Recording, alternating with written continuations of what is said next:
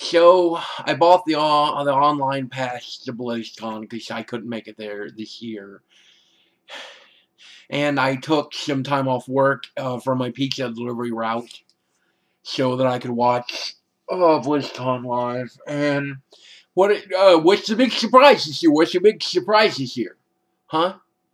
Mists of Pandaria. Okay, I thought there was going to be like some shitty little tablet game. I didn't think it was going to be the Warcraft expansion. Pandas, you're a joke, Blizzard. Pandas, you're a joke, and then you're a joke. And now you're going to push it off on ice? Is this a fucking joke?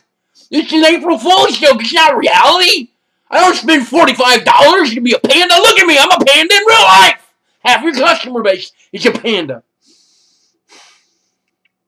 Okay, I'm a big fan of Pokemon, too. I like Pokermans. Okay? I've got a level fucking 99 Pikachu, okay? I know how it is. Okay? I played red and green and gold and silver and gray and black and white. Just mean I want to play World of Warcraft Pokermans.